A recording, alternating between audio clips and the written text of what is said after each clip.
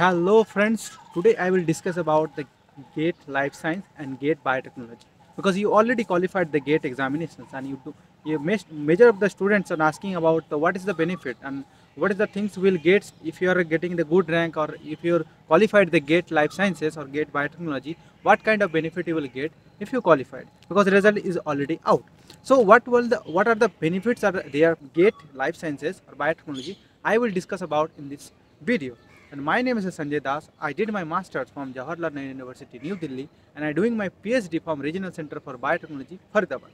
So let's discuss one by one what are the benefits are available if you are qualified the GATE Life Science or Biotechnology. So first of all, you already know that if you are getting qualified with a good rank in the GATE examinations, you will get there is a eligibility criteria for the majority of the universities or the institute. If you are wanted to do PhD in the NITs, the IIT or IC Bangalore, in anywhere if you want to take the admission for the PhD, Doctor of Philosophy, you need the eligibility criteria in any national level examinations like the CSI NET, ICMR, DBT or the GATE. If you have a GATE, you get the fellowship in IITs and NITs and IC Bangalore for that. But in other university institute, they will not pay for the fellowship for the GATE examinations, and it is the first benefit that you will get from the GATE. So there are other benefits also there. Some students are qualified as the masters and they wanted to explore the science and they don't want to take admission in the PhD, doctorate of philosophy. So they just want to see how the research field or research area is. So they are going for the GRF position or research the assistant or the project associate post.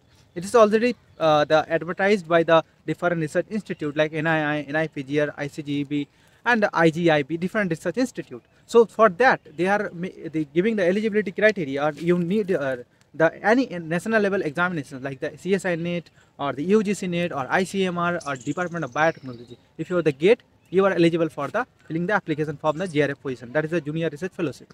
So you can apply through this the GATE, the score and the rank. So if you have a good rank, you have a great chance to be selected, and because the interview is also important. If you are appearing for the interview, that is also important because they are checking your basics and the basics concept of the scientific temperament. So that is also important. So there is a two benefit that I already discussed, and the third is some student after the master they don't want to pursue for the research field or the any academics. So they need the one job and the stability in their life. So for that you must give the examination of the GATE because GATE rank and the score is important and valid for the different the biotech companies. If you want to take a job, if you want to go for the biotech companies, you need the GATE, the good rank and the score. It's a eligibility criteria. If you are appearing, if you get a good rank, you will be going for the job perspective as well. So that is a more valid as compared to the CSR or ICMR. If you are applying for the jobs, the GATE is a valid most one, and that is the perspective of the job. And if you want to take admissions in the foreign abroad countries, because abroad most of the students thought that a national level examination is not important for the if you are applying for the foreign universities. But I wanted to clear that if you are applying for the Max Planck Institute or the Singapore Institute, Singapore National Universities or other some university also taking the GATE score, they are asking for the GATE. If you are applying for the GATE, if you have a good rank, they will consider.